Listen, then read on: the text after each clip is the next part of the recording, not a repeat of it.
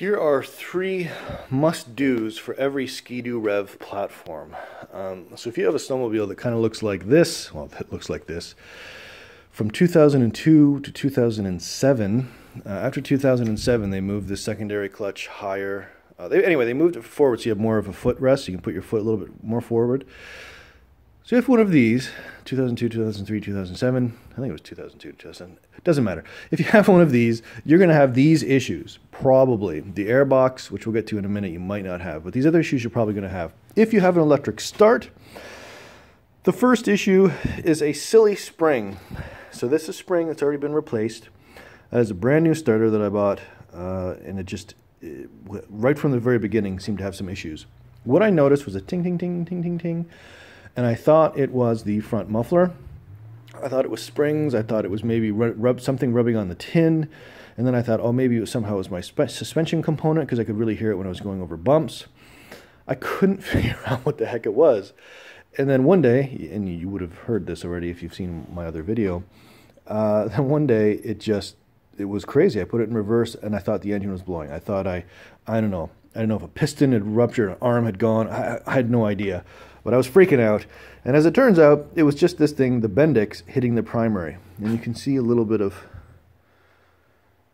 shiny buffered area on the main. Here's what the old starter looks like. So before I put the brand new starter on, I had this one. This is the Bendix, this thing right here. A lot of guys suggest that when you're doing this particular repair, you just replace the whole Bendix, but given that I had a brand new starter, I wasn't going to do that. Anyway, it comes with that. And then it comes with a spring on it, and then it comes with this cap. You can see the cap partially goes over the spring, holds it in place. And then you push this thing back, and there's a little recess spot right in there for this C-clip. All right, so you put the C-clip in there, no big deal. Getting it off is easy. You just put a tiny little screwdriver under that, pops right out, no big deal. Getting it on... Getting it on is a different story. What I ended up doing with the other starter C-clip is that I cut off about maybe a fifth, maybe a quarter of the C-clip. Some guys just cut them in half. And the reason it doesn't matter how you really do it is because once you get them on that recessed part, this little piece, which will be up here, slides back over and keeps the C-clip in place. So the C-clip isn't actually keeping itself in place, it's just preventing this from backing out. So depending on what you want to do with that, whether you want to cut it in half or cut off a quarter or whatever, highly recommended. The first one I had, which was brand new again, I could get it over this. I just hit it with a hammer, ting, ting, ting, gently, but it would warp because the pieces would be pushed apart and it would go over warped. And that doesn't matter. I spent at least 45 minutes to an hour trying to pull it together and pull this sleeve back over it, and it just wouldn't go. Anyway, not a fun experience. So this is the spring that came on this starter, and I think this is slightly incorrect. I'm not sure if BRP changed how it built the starters or if some guy before me with a sled had the aftermarket one. Anyway, the one I have now is the right one for the machine, and it came with this spring. Not working. Not going to work. That's a source of so much stress and anxiety. I want to burn you. If you weren't metal, I'd burn you. This, if you go on Do Talk and search for a guy named Eddie, I bought 2 of these in January of 2017. So he's still selling these, still sells from the States. I'm in Canada, shipped to Canada. 2 of these, I don't know, 30 bucks or something like that. Anyway, obviously much larger, but also heavier gauge steel, unless I'm sure it's heavier gauge steel. It just feels like it. I didn't think that was going to fit. I was sure it was just, if I was putting it on that starter, I thought, oh, it might fit because they're comparable in size. But the starter I had, I thought, no, it's not going to work. Thankfully, when I got it on, it does work. Initially, it didn't. The Bendix came out and stuck. I hit the start button just to try it out. I did not have the primary on, the primary clutch, so it overextended. It went too far. If you've got the primary on, which you should, and then you try and start it, the spring doesn't overextend, it doesn't bind up. It works perfectly well. Everything goes swimmingly. All right. Number two thing you should really consider doing. Sorry I didn't take off the clutches. I just couldn't bring myself to bring the clutches off. Do you see that spring, that sort of the zinc-covered spring there? There are actually two connected together. You can see it's quite small, relatively speaking. It connects to a slightly bigger spring, and then it connects to the, you can see that piece of metal back there. It connects, that's the arm for the oil pump. I was going through as much oil as I was gas. I was convinced my sled was going to burn down because, you know, I think you're actually creating a lean condition when you have too much oil. It doesn't have enough gas and it doesn't have enough air. It does something weird. Anyway, too much oil apparently isn't horrible, but it was freaking me out. So a lot of guys end up doing this, where they put a spring on that.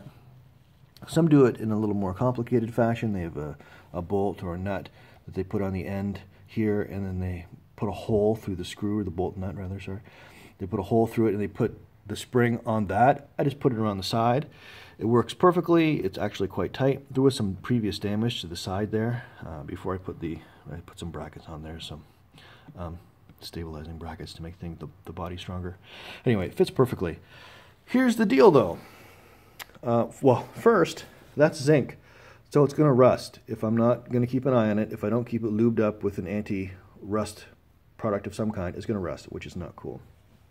And two, to get the right spring that doesn't add any pressure to the throttle, I had to get a lot of springs to try out.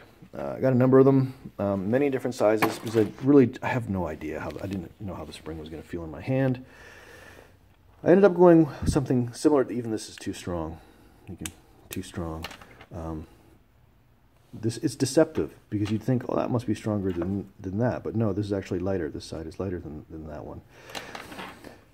After I had done all that, I actually found this spring from an old carb on a snowblower, and if I had known I had that, I would have used it. It would have been perfect, because I could have looped this end around something, and then anyway. So if you have something like that around, great. One of the issues I've had, and I apologize, everything's so dirty. One of the issues I've had with this particular machine is this is killing my thumb. After an hour or two, couple hours, my hand is just shot. It just doesn't have the strength. And I'm not a small guy. I'm over 6 feet, and I'm pretty strong. I'm no Hercules, but that's not right. And as it turns out, the carb slides on this thing, it's just difficult. It's got two carbs, so twice as much you're pulling, fine. But then you have the oil pump, it doesn't have a lot of resistance, fine. But then you got to put another spring on the oil pump, you're just making your life that much harder. So I spent a lot of time making sure that this was going to be as light as possible on the pull of the thumb, on the throttle. And I think it worked out okay. I'll let you know. Obviously there's going to be a little more pressure, but sorry, that wasn't very good filming there. There's very little pressure on it right now. There's enough pressure on it that it's not going to come off. Like it's not. I don't want it bouncing off on the trail, and then it just gets progressively harder as you pull through the range. So hopefully that will help with the oil, because that was nuts, and oil's not cheap. Again, finish the sled, rebuild the sled. Two defective parts, two defective things. Some are saying that the cam or whatever it is, however the oil pump works, just gets worn down and there's a certain spacing issue, and you should have it rebuilt. You can do that. I would prefer this issue, and then maybe in a few years I'm just going to get a new oil pump, because that's just not cool. All right, number 3. Ready for number 3? Number 3 is this right here. This is the air box that goes on, so it'll go this way. So drop everything on the ground. It looks like that, something like that, on your door panel. Then you take off 3 screws, which I dropped on the ground. Mine look like this. Yours might look like something else. It's just 3 screws, no big deal. Because what you will find is that while the box is relatively airtight, I mean, it's not airtight. There are a lot of ways that air can get in. Obviously, you want air going in the top. Behind the door, where you can't see, are 1, 2, 3, 4, 5. Are 5 holes here. Can you see? Yeah, there you go. 5 holes. The issue I was having is that this is a new belt, and I was really surprised when I took the cover off there was just belt dust everywhere. I have this, oh, you know what, I need to fix that. I have a floating,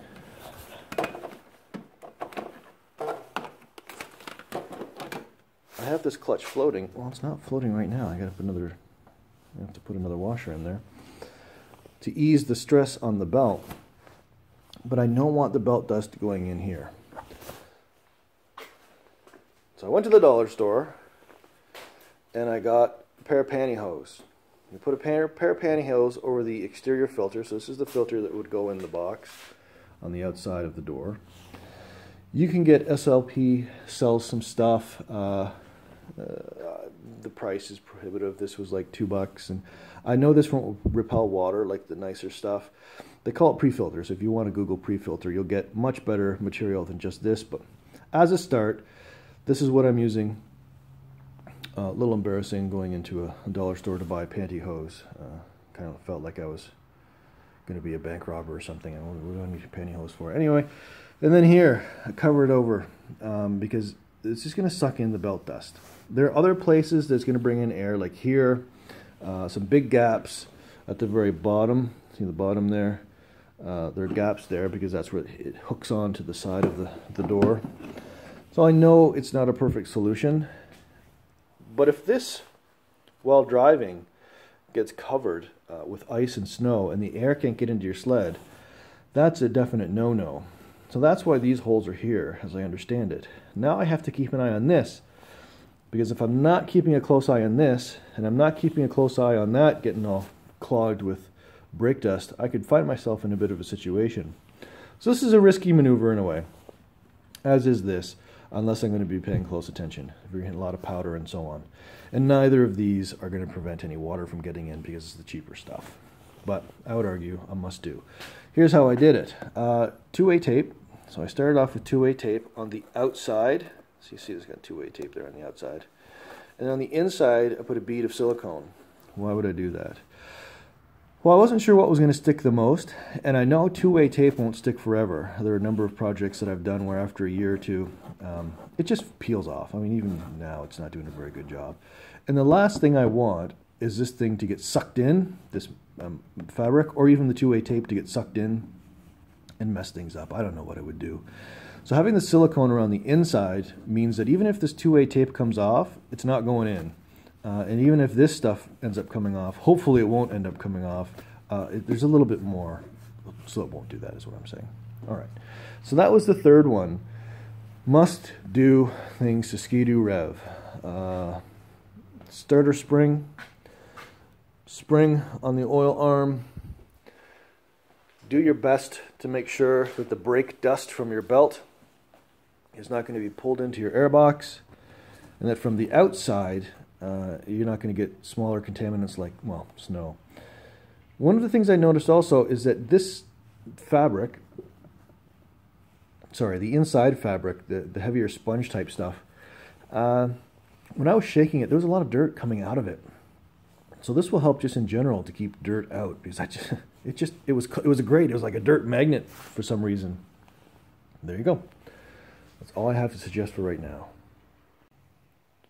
All right, I was wrong. I thought there were 3 must fixes on every Ski-Doo REV between 2002 and 2003. I can't remember when they started, and 2007. There's actually at least 4, and here's the 4th one. Let me turn the light on.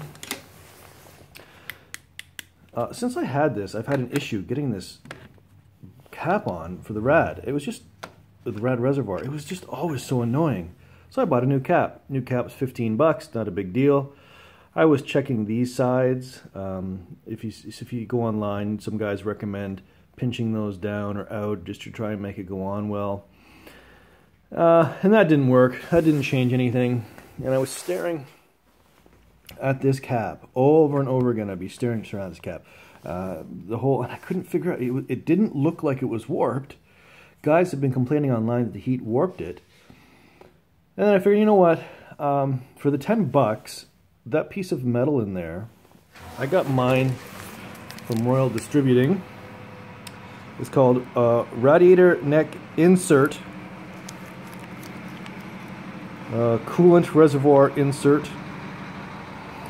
And surprisingly, I guess it really was warped, because all I had to do was slightly pinch the side with some pliers, because you don't want to wreck the plastic. Slightly press the side. Somebody's moving in next door. And then just shove this cap in. I keep calling it a cap. Shove this, whatever it is, in. But making sure at the very top that hole is still available for excess coolant to go out. And guess what? This thing goes on so well. Just pops straight in. No forcing it, no grieving, no swearing, no yelling, and I'm not afraid, as I was every time, that I was stripping the plastic around the edges. Now I have to wash my hands. One of the things you don't want to touch is coolant. Did I get any on me? Maybe a little bit. Coolant is nasty stuff. Can chew through paint, I'm told. Anyway, so that would be number 4. Now, if you wanted to do, you know, another $15, no, it wasn't even 15, it was like $12 fix, that neck thing cost 10 bucks plus shipping here in Canada from Royal Distributing. This would be the 5th thing if you wanted to. Another oil cap.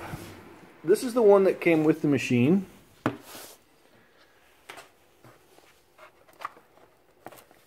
Take it into the light. For some reason, when I try and get that cap off, it is always friggin' tight, and I don't tighten it super tight. And even if I did tighten it super tight, you would think, because it's an oil reservoir, that this would be all nice and smooth on the inside with oil, and they would just slip right off. But it doesn't. And the teeth are lame. By contrast, this puppy, again, don't put it on too tight. So much easier to get on and off. Night and day difference. If you happen to get one of these from Royal Distributing, if you're in Canada, the first one I got of these, this centerpiece, this cap, popped off while I was riding, actually.